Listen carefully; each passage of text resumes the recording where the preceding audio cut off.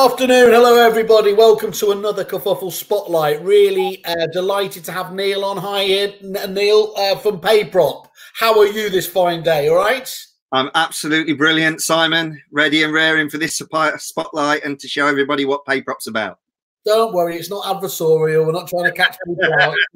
It's all very friendly. So, good. Okay, let's kick off straight away. I mean, I think obviously everybody will, or most people certainly will recognise the name here. For those people that don't have an understanding what Payprop is about, do you want to just give us a brief overview? Yeah, I mean, we have the strapline that we're an automated payment platform for the letting industry, but it's so broad and says so many things. Basically, we're a way of an agent taking all of those administration tasks, that compliance around the client accounting, and do it in a fully compliant but very efficient way, while making sure that the service standards that we really want to be known for, and that for most agents, that's why they got in, why they set up themselves, are always maintained when dealing with client money. And that's where Payprop, it stands for that 100% accuracy 100% of the time, because it uses real money flow through the bank to generate every piece of information that goes out to clients and customers. Okay, nice, succinct, punchy start there in terms. So you got a couple of dream ticket items there, haven't you? See, greater efficiency, compliance, whilst obviously not the most exciting of things. If you're talking about accounts, probity and accuracy are the watchwords here, aren't they? Yeah, I mean, the way the market has changed has been phenomenal, Simon. I've been in property now coming on close to 26 years. And unfortunately, when I started, I probably went in for all the wrong reasons. It was a low barrier to market. It looked like you didn't have to know a lot. And we moved people in without even tenancy agreements. There was no gas cert regulations. And it was a lot of it done on a handshake. But that's not our industry anymore. And that if we want to be a profession, then we've got to have that professionalism. And unfortunately, when it comes with that, the key core word that everybody hates is obviously the compliance angle. So anything can help with that. And again, when we speak to our customers, it's not a nice buzzy word, but it's nice buzzy words that they bring back. It's the peace of mind. It's the comfort. It's the assurance. And, you know, that's what we do for our landlords and tenants. So we should have people within the industry doing the same to allow letting agents to get on and do their job.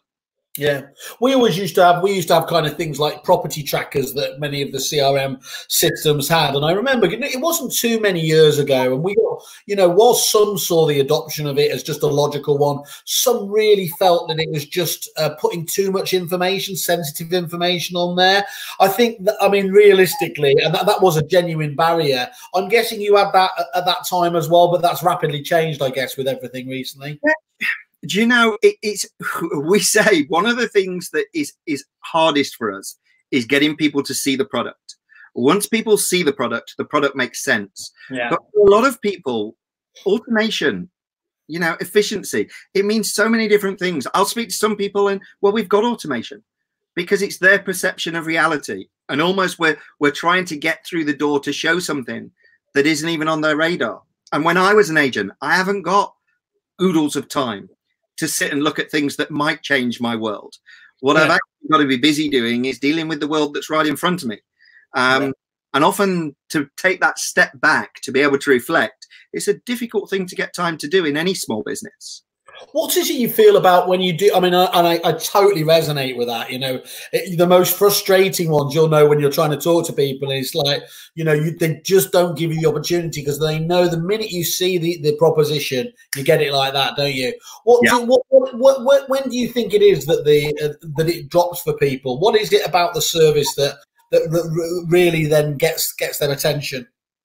So when we actually go through the process, I think it's the fact that even people who have played within this space, it's the fact that we've specialized in this area, that there isn't a business aspect for residential lettings that we haven't already encountered, come across with our customers. I mean, even when we started in the UK, we were already tested for 11 years in another residential market.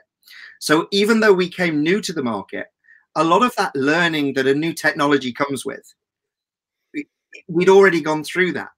And then one of the biggest frustrations I had from a property side is every technology company that came out there decided that it had to be a one size fits all. And most of them, it was because they'd been an agent and that's how they'd done it. And they'd gone and find a technology solution to repeat that. Payprop has been built in such a way that its rules and the way that it's done, it can flex to almost anybody's working way. And I used to do a thing where I used to hold up the phone because I used to say, this does exactly the same. There's lots of people that have probably got the same model as me. But the moment you get people involved, the likelihood that we've got the same apps, not going to happen. Because when people get involved, we put our own stamp on it. And that's how Payprop works. We allow agents to put their own stamp while still being compliant in the way that they have their client money and their communication to their landlords and tenants. Doesn't that necessarily involve make it difficult to support though if you're giving that flexibility, or is it that you've done the thinking in advance and put the flexibility into the product itself? I would say yes, it still makes it difficult, but that's why we stand behind our service, and that's probably something that we get spoken about the most, that we are always on hand.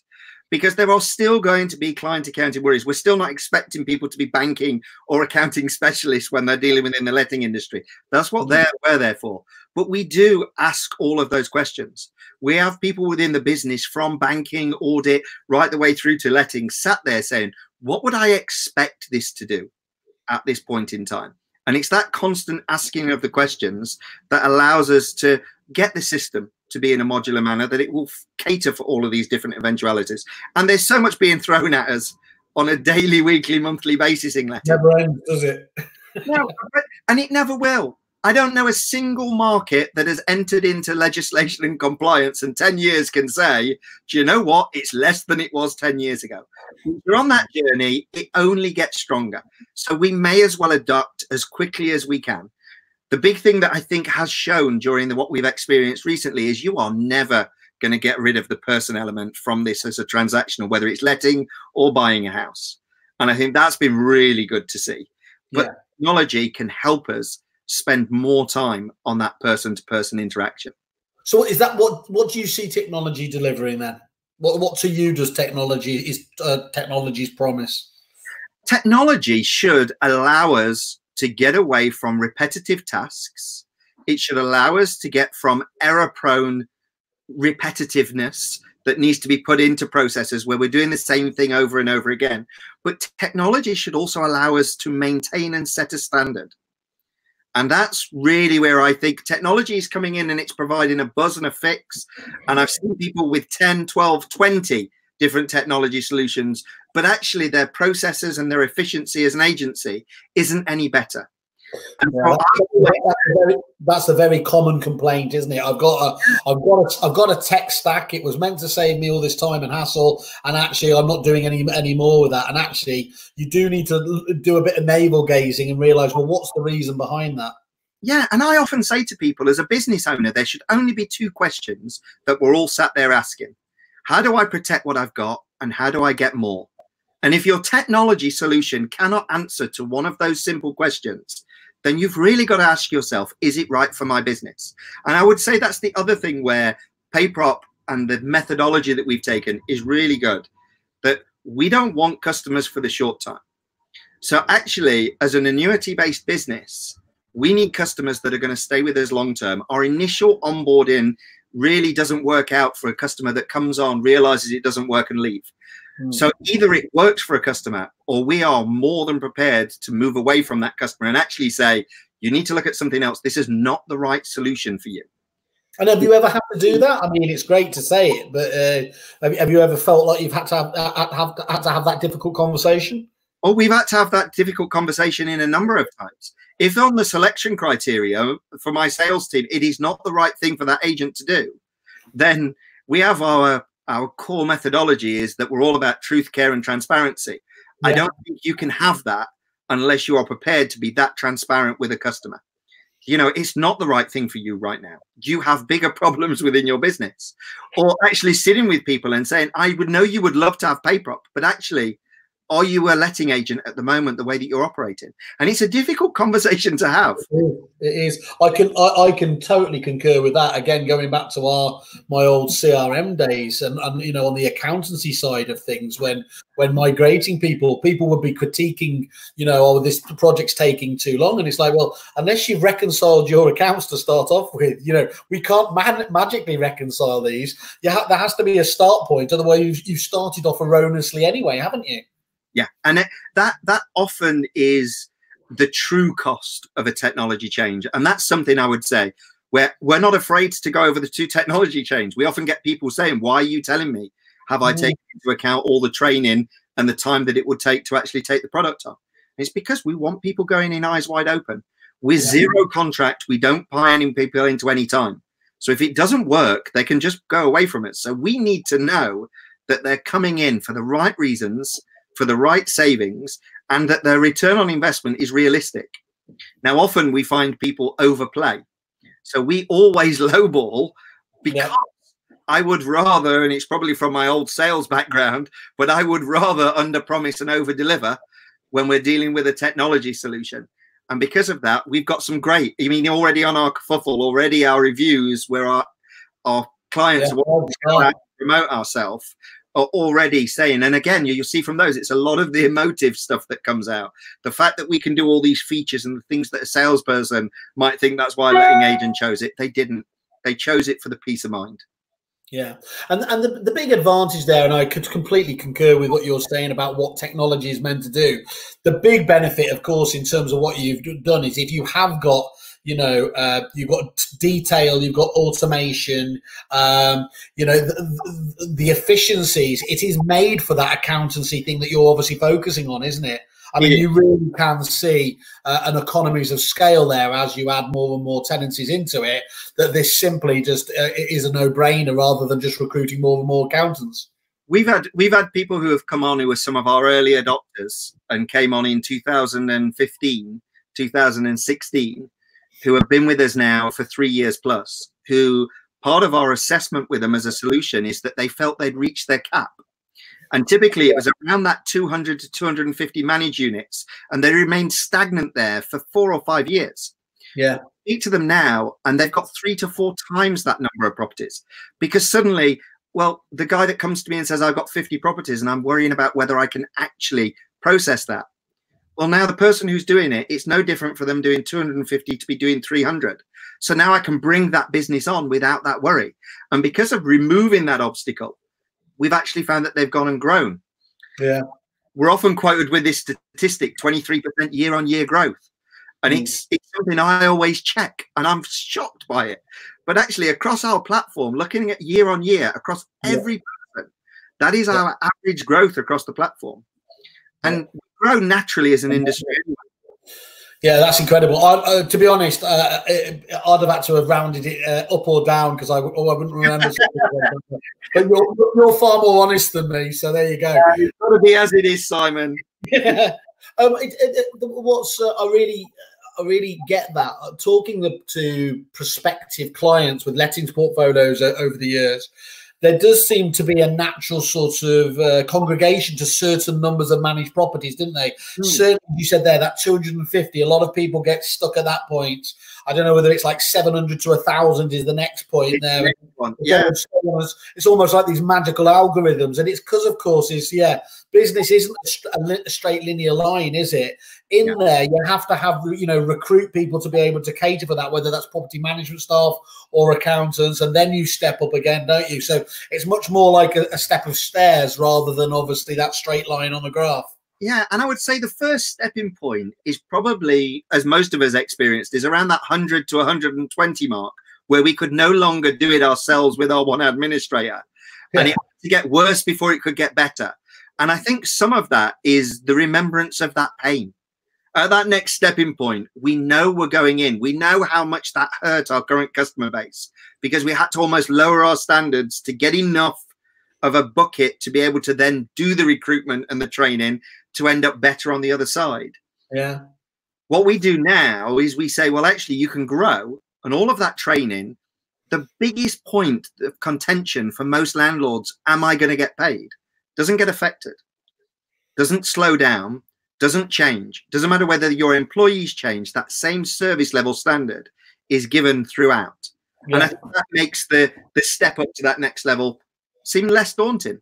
Yeah, it'd be fascinating to get those kind of figures. I don't know who'd be able to produce those, but at what the growth levels of portfolios, you know, where they do. Because, I mean, of course, with a system like yours, I've been saying it, none of this is linear, but it genuinely then can be much more a gradual, as you said, 23% year on year, can't it? So, yeah. by the way, that's not gradual, that's stellar performance. That's stellar. I mean, and when you look at that, remember, we take out some of the small players, but even some of those middle players, the amount of consolidation that's happened over the last 2 to 3 years has actually meant some people have seen their portfolios rise by huge numbers. Yeah.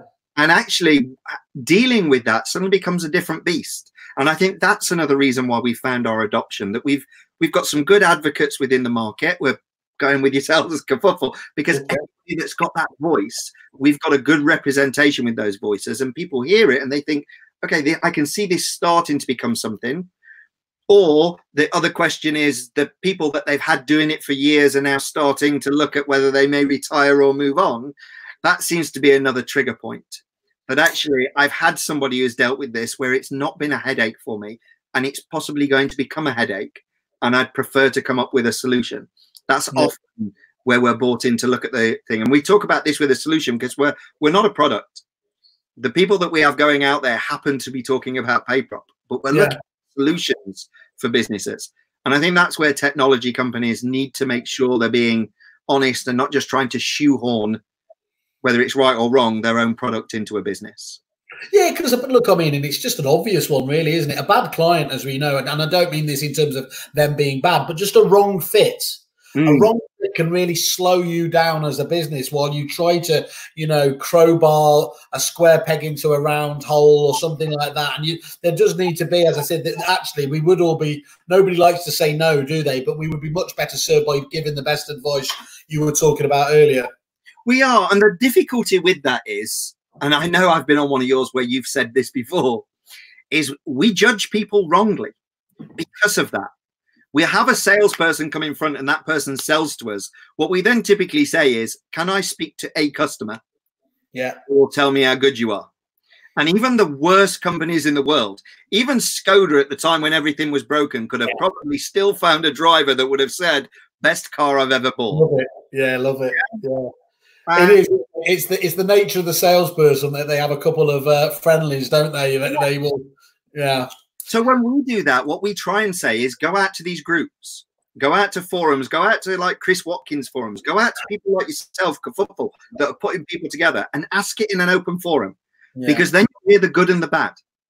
Because that's then when you're taking it. Because do we try and do the best for every customer we can? Yeah. But we are also dealing with human beings. What we will do is always admit when something's not gone wrong, and we will fix it. I'm trying to make it, try and make it right, isn't it? That's the main thing there. I think you're right. You know, in terms of look, the frustration is, and you can understand it because actually we're all so time poor these days. Once you've had maybe 2 or 3 calls with the reference list the salesperson does, and you've heard 3 very positive things, you know, actually you think, wow, you know, how much more can I really do? But of course, actually in this case, it really, you need to see that's fine having those conversations directly, but you also need to see a volume of testimony behind that, don't you, backing it up.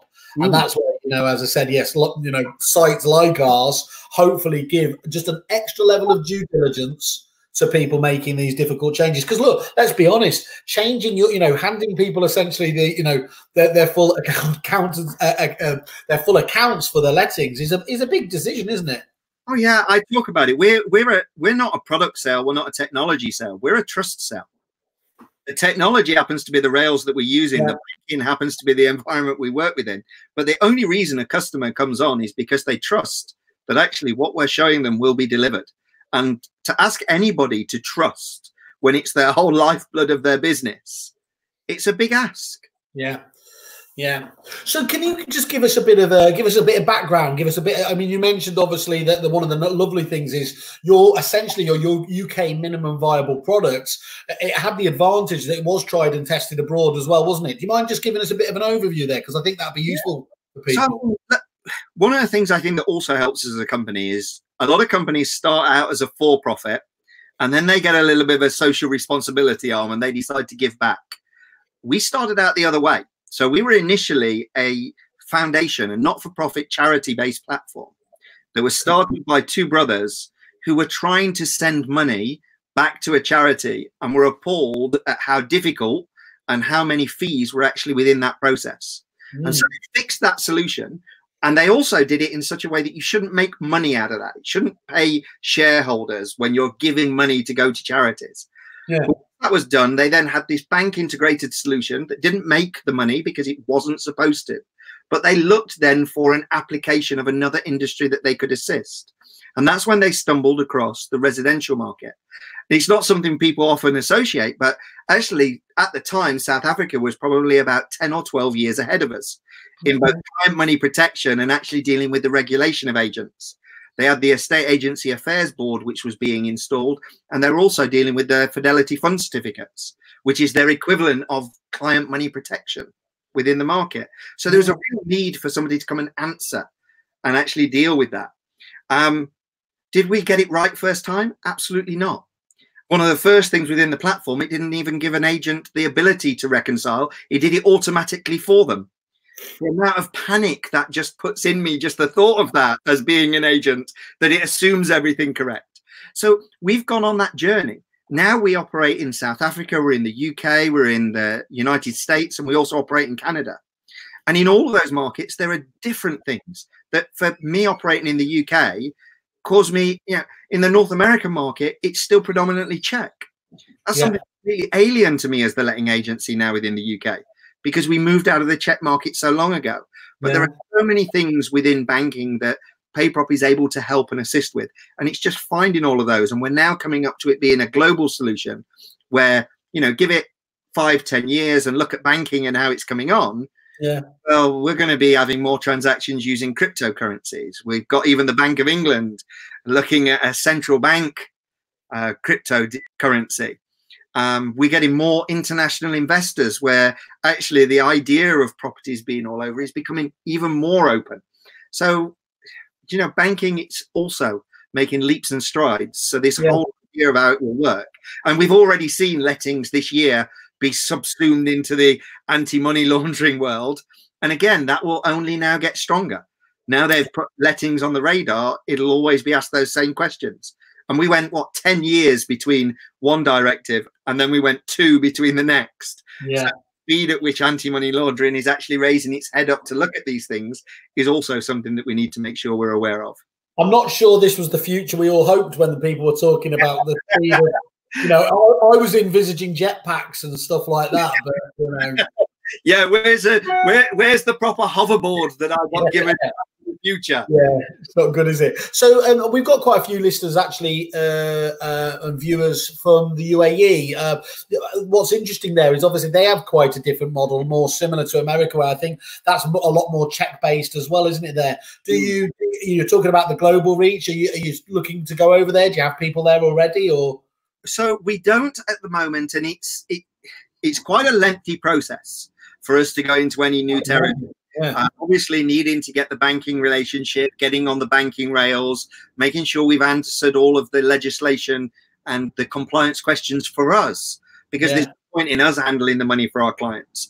And then we're also looking at the viability of that market, because it is a huge cost. Yeah, if you're gonna do all of that work, you've got to make sure that there's a revenue, appropriate, isn't there? So, although at the moment we're going into set given areas, what we're hoping is part of this open banking and the fact that transactional borders may be opened is actually we won't need to go into a separate territory to be able to operate.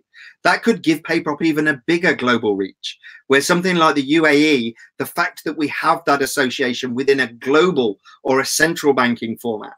But unfortunately, that's something that's still to be developed. Open banking has made its move, but it was very small. The US, the judiciary system, the Treasury has decided now to look at regulating, but they didn't even want to look at regulating the open banking. And until there is a centralized security, we'll find a global adoption quite hard. And anyway, America's got enough on its plate at the moment. Well, the world has got a lot on its plate at the moment. How just as a matter of interest, just on that point, how did your customers? How did they face it? How did they deal with the whole pandemic side of things? Well, we did a whole marketing campaign which was about even better at home for getting the new, because it was something that came back from our customers, that the fact that it is so mobile and that they weren't tied to an office, and quite often they were doing it from their mobile phones, their iPads, and because it was just a few clicks, that actually it didn't make that much difference. What they actually found more difficult was the processes that had gone alongside that they hadn't necessarily digitized, where things are still in the office. So we found it's great. I can still do all the payments and I can still do everything, but what do I do now? Because I've got things that need to be done and all my keys are fixed at the office. Yeah, it's great that I can do all the payments and I can make all the payments and everything. What about everything else? Yeah. Yeah, but what about, okay, I now want to update this contract that's coming to expire, but all of my contract database was still tied to a physical server. So we dealt with a lot of customers in helping them manage. I mean, one of the things that we were getting around early on is that offices had to be closed. It didn't necessarily mean that people couldn't be based from that as a single individual. Yeah. So long as it's even like in Wales, it was in the 5-mile catchment area, they could still go to perform those duties. I think it was great that we were given such a trust in England, opened so early. And I think the way everybody behaved responsibility, a lot of it, a phrase that came around during that time was, you know, health before wealth. And people were thinking about our tenants and our landlords, which was really good to see. But we've seen new customers adopting Payprop quicker during this period, often with quite high demands in wanting to get up and running quite quickly, taking us a 30-day process. We've got people coming wanting it yesterday. So we've had to be quite realistic in what we can provide to our customers. There is a limited amount of customers that we can bring on into the banking environment in any given time, but they've pushed that to its limit during this period of time because a lot of people were looking for a reason. I used to do the same as a business. Yes, I really like this, but if it isn't broke, don't try and fix it. Yeah. Fortunately, this broke it for a lot of people. And so now I have to look at fixing it. And so that solution that I saw, that I was just waiting for the trigger, unfortunately, they wanted it at the same time everybody else did. So we were then starting to back up in how people were able to be taken and go live. But we've managed to keep on top. We've managed to deal with record numbers on board and still give people that experience that they were wanting, where we've got people, even during COVID, sending hampers saying, you've done so good. Unfortunately, that can't be shared with anybody because where it might have been in a joint office before, unfortunately, everybody's now based in their home location. But it's a nice way to spend an afternoon tucking into a hamper, isn't it? So, I mean, I think that's absolutely fantastic. And look, I've seen clients of yours before. You know, that ability, as you said, on a device wherever you are, to be able to just look at it and reconcile it there. That, you know, compared to how it used to be, that's pretty unique, isn't it? And we were talking offline, I'm sure you don't mind me saying, but you actually said because of that dynamic, you know, actually you've broken all records, haven't you, in terms of the amount of people wanting to get on board? Because if they are, makes sense as well, doesn't it? I mean, just in terms of reimagining your business, looking at this business now and saying, look, where do we get these efficiencies into it? A system like Payprop has to be in the mix, doesn't it? Yeah, and the fact that our payment system flexed. So a lot of people during the pandemic were worried because we were being given doom and gloom about what will happen on tenants being able to pay. You know, one of the stories that came out at one point that 90% of tenants will be unable to pay their rental payment. Yeah. Where do journalists get these stories from? But Payprop also, our payment is on a transactional basis. So if the tenant doesn't pay you, you don't pay us. So actually, when that was explained to a lot of new people coming on, that uncertainty, which stopped them going for a lot of fixed cost products, actually seemed to make sense. That actually you're tying yourself to the health of my business as well. I like that. Yes, you'll get more when I grow, but if I get hit, you get hit too. So we're in this together.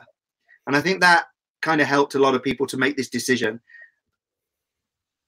I've heard people say, you know, I've never heard anyone say anything per se bad about the service, the product, or anything else like that. I have heard people say on the occasion, well, it's quite pricey. Is that a fair accusation, or is it just the classic, look, you get what you pay for? Look, since Stella dropped it and Chris Watkins used it, we've had the phrase that we're reassuringly expensive. He used it in one of his.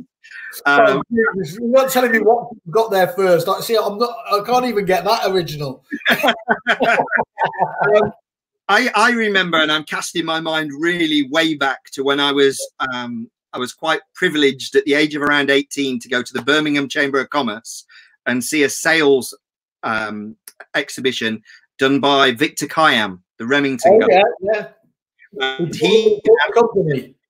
Yeah, so good I bought the company. So he came out with this little wheel that he put up on there, and he said, companies are either fast, cheap, or good, but they can only be two.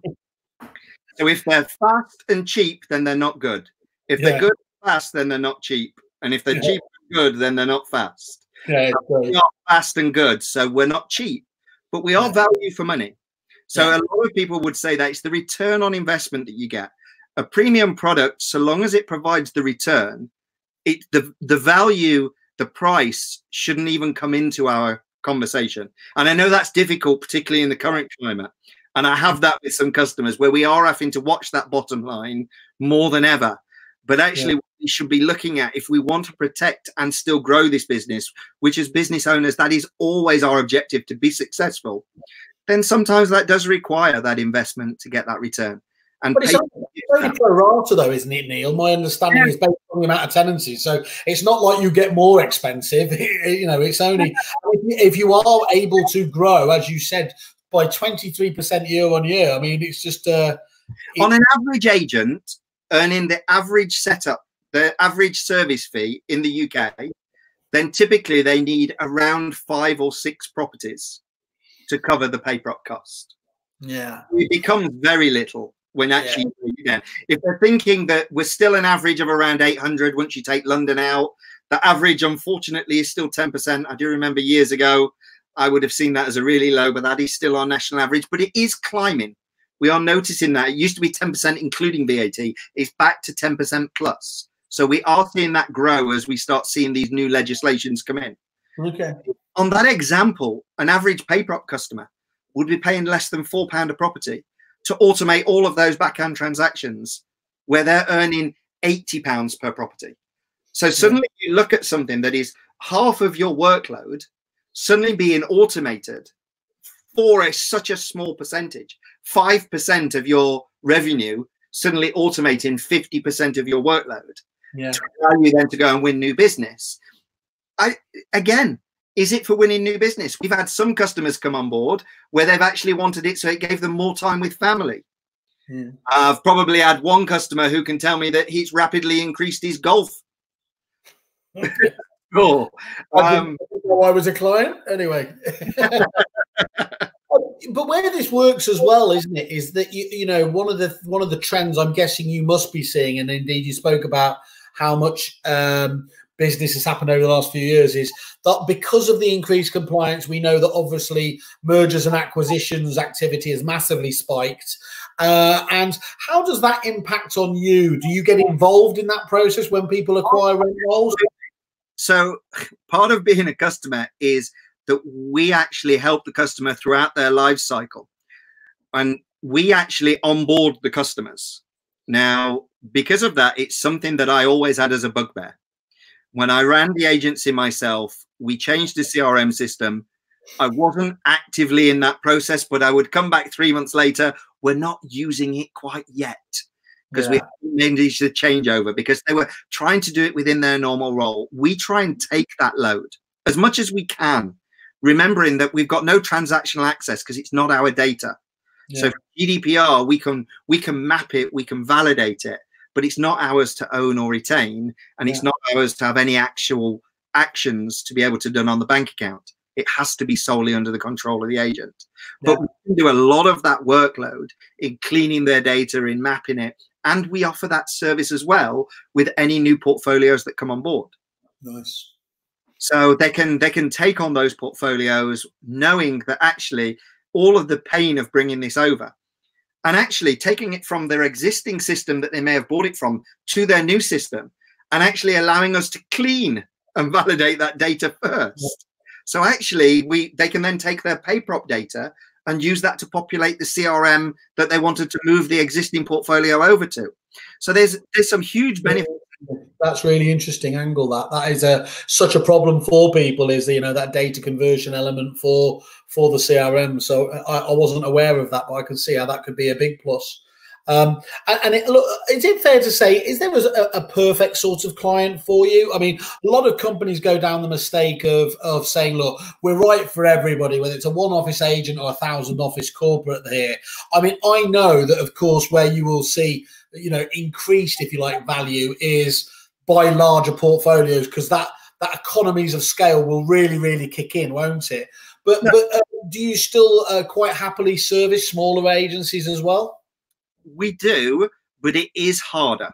So there are two fixed costs on our platform, which are the bank account fee and a standard license fee. And they're not huge. I mean, they both together with the VAT are still coming out at less, around the £35 mark. So a low number. However, if you come to me with one property and you're making £50 off that property, and suddenly you've got to pay a small service fee of £4, but then you've got these standard costs.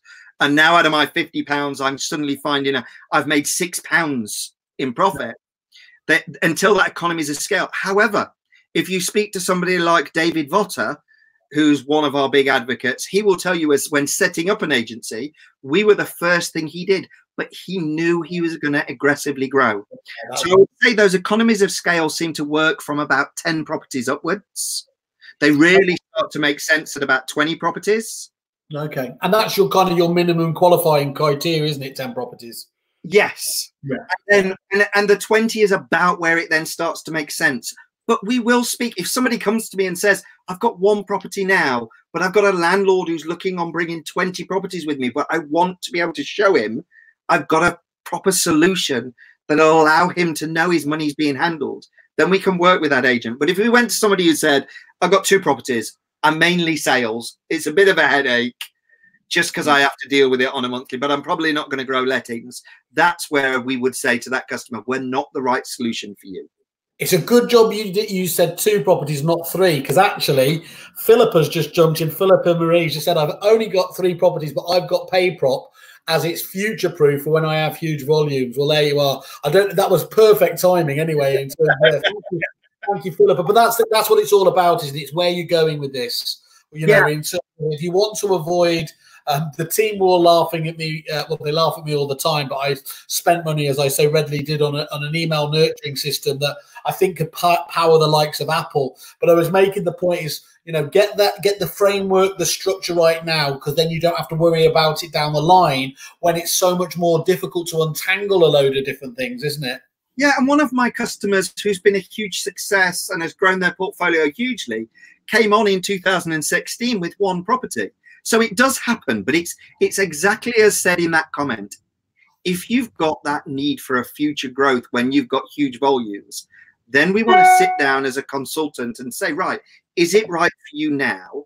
When are you looking at those volumes? How can we assist you? Because the other thing that people don't know about Payprop is we do provide literature that actually sells the unique selling points of why an agent uses Payprop that they can use at valuation point. Oh, I love that. So this is one of my biggest bugbears is, and I was crap at it myself, as many of our competitors would say, but we always forgot about, we were very good at selling the benefits to the agent, but we forgot about the ultimate B2C relationship.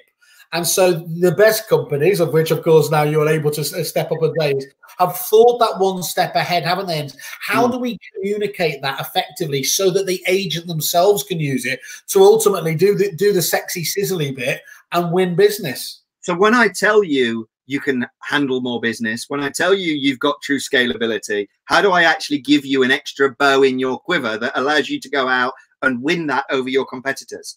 And that's where I would say we take it. We're not B2B, we're not B2C, as we are just the same as in the property industry. We're person to person. And what we're trying to do is look at that end person that needs to be converted and not rely on the agent to have to sell our services, actually do the job for them, because again, we're tied to their success. So when the agent grows, we grow. So actually, we want to give them all of the material that we can to allow them to go out and win those instructions, because when they succeed, we succeed. You mentioned CRM there. Is there a requirement for integration? Does Payprop work quite happily outside, alongside? How does that, for people who have already got CRM systems in place here, how does it work? That it's always been a frustration, and I think this year it started to be answered more. But we started over the last couple of years to hear about, you know, interface fatigue, where people have got different dashboards that they got to go into. And until open banking, it was something that was quite close to us, because we had to be protective over our banking relationship and the banking rails that we had that gave us that. It is relatively easy to use, because the amount of data if we think an average tenancy now, even for most agents, that's gone from somewhere around 16 to 20 months, even in the private sector. So now we're automating 16 to 20 transactions, making you duplicate one at the start. So actually it always made sense, but I would still say it was always a frustration. That is something that we are looking at. We've developed an API that was needed to be able to talk to the app that we've now delivered to the landlords for our agents, where they have it at their fingertips. And part of the next stage of that process is we are developing an API that will then allow us to communicate that information. It's already out there for some providers to use. The difficulty I have when talking with some independents is they often ask, do you have an API? Yeah. And that would be great, but what would you do with it if I gave it you? It's not for them. It's one thing just chucking data around, isn't it? But you need to be further ahead of it. And sometimes they'll come and say, well, actually, I'd want it to go into my CRM.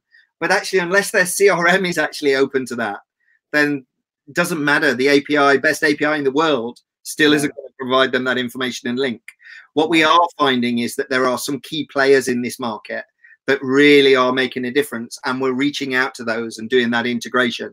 So to a certain degree, you've had to wait really for a lot of these CRM companies to become more open and start talking about it. Sorry, I'm just giggling here, and you certainly don't get this on the Chris Watkins show, but my lad George has just come in offering me 6 chicken nuggets. So terribly let down my children now.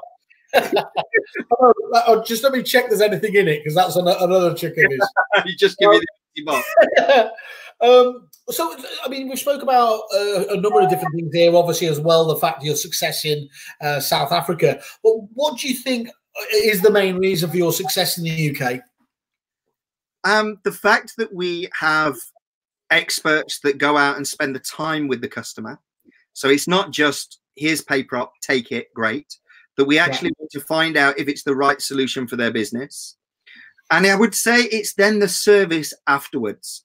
And being on the sales side, I have to show my hat to Joanne, who's our head of client services. But that team does such a good job. From the moment that they bring a customer on, walking them through the process, making them aware, but then being on hand. Doesn't matter 20 times asking the same question. They will treat you with that same courtesy and respect on the 20th time of asking. And that is the kind of patience I probably don't have, so which is probably why I'm not in that support side. I've long had this conversation with the great people at Moneypenny, because they obviously are so much better than dealing with that. I mean, to the point that I've always loved the Esters, even back when I was in within property myself, because I like something where it's not a peer group, where it's people actually voting. And they go out, and again, you get those votes, warts and all, because it goes out to all your customers, and it's asking so many questions. But the fact that they've got that and that they've won that award has come down to the fact that they offer so much to the customers. The amount of time that they take making sure somebody's comfortable on the platform. I've seen it as coming into the company, and I have never worked for a company that has looked after a customer so hard after the customer's already on board and excited about the product. I think you just got to, going back to our little conversation earlier about, doing the due diligence as well. And, I would personally wouldn't feel comfortable choosing an agent if I wasn't able to see, at least a background of reviews. I don't need to see millions because, again, that raises questions of whether it's like a boiler room style thing going on. But actually, if you aren't able to look at something like the Esters for suppliers or Kerfuffle for suppliers and see a background, you've got to raise the question. Now, it might just be that they don't have a huge client base or they weren't aware. But otherwise, it's because they're not getting engaged. And that raises bigger questions, doesn't it? Because then it looks like something almost underhand is going on. Well, it does when you think of how many things are so visible now in today's society with social media and everything else. We've become about shouting about what we like and dislike. Yeah, totally polarized, isn't it? Yeah, totally polarized. But because of that, it means that if I can't see anything, it makes me ask why. Yeah. And if I see too much good and nothing being asked, then we've got the old adage that says human beings, if it looks too good to be true, it is. Yeah. I love a customer where somebody gives me a referral and the customer says, you know what, I love this product. They could have been a little bit better with that. Yeah. This went really well. And actually they do this brilliantly. Because so much that's an honest response. Even if contrived, it speaks to all of the things that I would look for as a customer. Yeah. So what are you planning in the future then, Neil? Obviously you've got a really exciting, as it already is. The API is going to be a big thing for us, which is probably one of our big things that we're working on in this year to actually how we can deal with that. We're going to have to look at what we're going to do with making tax digital. That changes for our landlords from April next year. So we're going to have to deal with that. We've also got some exciting partnerships where we've spoken to our landlords. We've very rarely helped with the tenant side of the aspect. And I would say that's something that letting agents, we always saw the tenant as a necessary evil. I think that has changed. That relationship over the last 5 years with the Consumer Rights Act coming in 2015, with the tenant fee ban, we've had to change our thinking, and the tenant has to be seen as a valuable commodity. And because of that, we treat them better. And so we're looking at developing, and we'll be releasing a tenant portal, which will actually have services that our agents will be able to have exclusive things that they can offer to their tenants, satisfaction ratings that will again help with that retention. Because if we can keep a customer in a property longer, again, no void times, no loss of revenue, means better for the agent, means better for Payprop. So we're looking at all the things we can impact our revenue while at the same time helping our agents. Okay, and you spoke about future regulations. So yeah, again, just like what with ROPA coming up, how are you going to sort of flex to help agents with this increasing compliance? Well, luckily we've been given a little flag as to what this may look like with the Scottish Register that have at the border. And actually we got heavily involved in going and meeting with the Scottish Ministry and making sure that what we provide not only meets their Section 8, but actually goes above and beyond that best practice. And that's what we'll be looking to do with ROPA. The recommendations and everything that we've seen, there is nothing in there where Payprop won't be able to still provide a better than recommended practice. Why reconcile every 30 days when it can reconcile to the penny 24 hours a day? Why worry about your communication and transparency? You have a platform that forces you to be transparent. And I think that's what we're going to look with ROPA always. Even though ROPA is going to set a standard, Payprop is about, if we're going to be a true profession, let's get that bar higher than the government minimum. And although it can create a huge headache for people, can't it? Actually, systems, aka computer systems, then they don't mind compliance, because actually if it's something you can act on definitively, that can be built into a process with automation and everything within systems like Payprop. Unfortunately, compliance doesn't allow for emotion, and that's great for technology. Yeah. Feeling doesn't come into it. How much I like somebody, how much I dislike somebody, how much I think they've done this well for me doesn't come into it. The process, and that is the technology playground. So other than increased regulation and everything else, where do you see the market in 5 years? What do you see the landscape to look like? So I actually think we're going to do the same as the banking. And the idea that we are transactionally based is going to disappear. And it's going to become that service element. I see us being more of a property concierge, where I have a list of services that are and choose. And the idea that I list a property.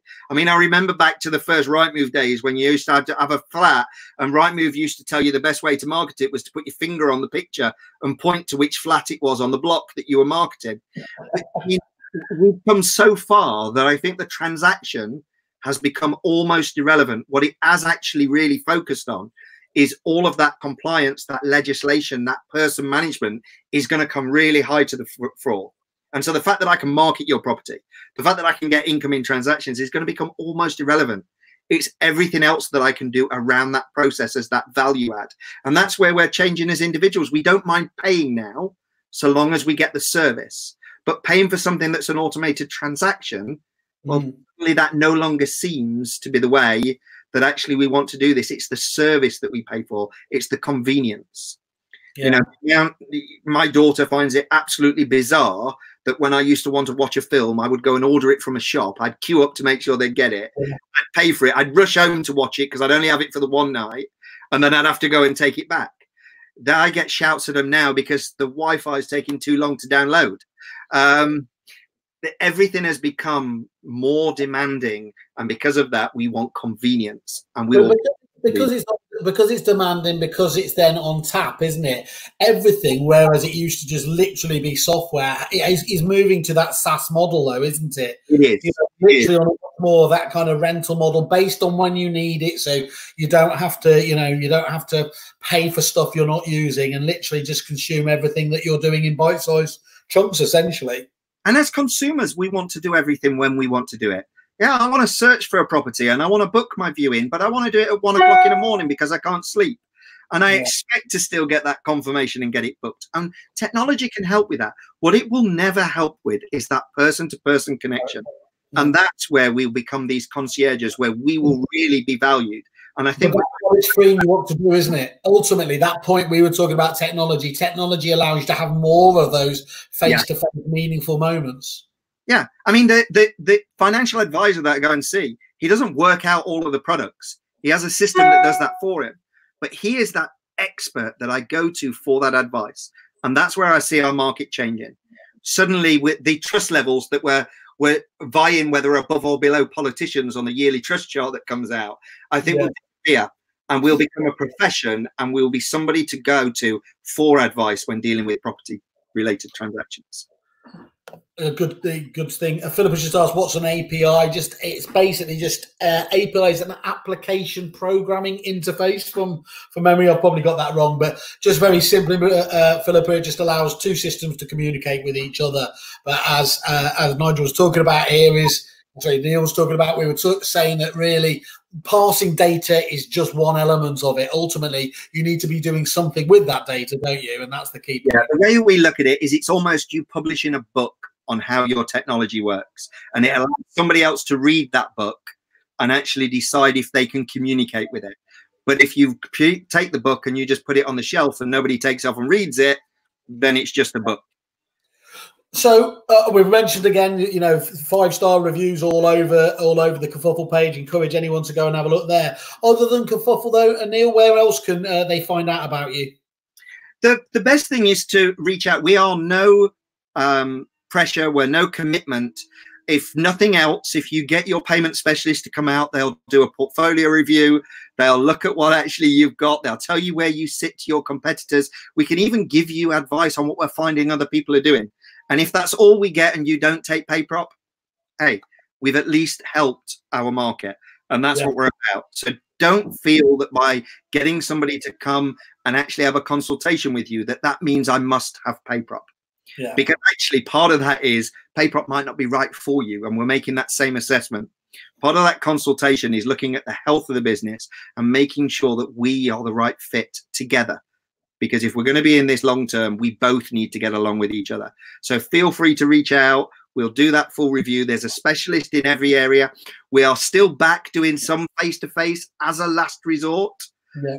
Fortunately, we are a lot digital at the moment, but that still is an option there, because there are people who don't connect and they want to have more of an assessment. But in the majority of cases, we're able to deal with that technology. And because of that, we can give more time. Yeah. So we can give more time to that review, and we can provide more detailed information because everything's at the touch of the fingertips, rather than us going to the office, gathering that information and coming back and saying, actually, this is what we can tell you about where you fit within your locale, within your competitive market. Well, we're going to finish off with the deal you kindly put on the table for our Kerfuffle member deal. But just to summarise before we do that, so finally talking about it, what would you say? What would you say to a letting agent? Why should they use Payprop? So, as you can probably tell when I talk about this, I'm quite passionate about Payprop. Comes across. Passionate when I reviewed it, and I still stand behind that. Pound for pound, there is not a better investment that I have come across for an agent to go into if they are serious about growing their business. There's not to say that there's not good systems out there and systems that I promote and love, and I go out and promote there, but Payprop is my passion because pound for pound, I have not found anything that's a better investment. And as a business owner, I wish I'd have had this product when I started, because it would have made all the difference to me and where my business went. Well, there's the challenge out to everybody as well, isn't it? And as I said, do encourage everybody to have a look at those great reviews, because you'll glean a lot from that. That's coming straight from the from the horse's mouth as well from there. And we've been hearing again Philippa kindly saying how much she loves it. Neil, I'm really pleased to say.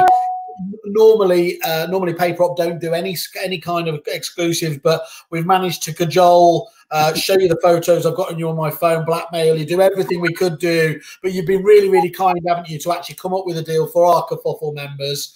Am I okay just to say basically you're going to give 50% off the setup fee for any of the setup fees? So I think they range from, was it £395 up to about £1,495?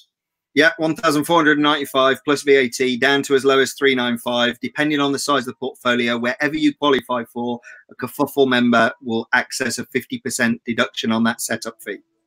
That's fantastic. And as I said, just subject to that minimum 10 managed properties to put into it. That's absolutely fantastic. Well, we'll obviously upload this as well onto all the normal media, and we'll obviously talk to everyone with there. It sounds like you've got an absolute no-brainer on your hands there for people if they want to grow their lettings portfolios. Do it aggressively with the tick boxes, in there for compliance and regulation as well. So, look, stay in touch with us, Neil. We'd love to see how that goes and catch up with you over the coming months. Excellent. Excited about joining it with Kerfuffle, and we'll be excited to see where our journey goes, Simon. Don't worry. If all you get out of it is some pink merch, it's on its way to you. Yeah, well, I've gone with the yellow, so I can easily go with the pink. Great. Cheers, Neil. Thank you, everybody, taking part. Have a great weekend. Cheerio. Bye. Cheers.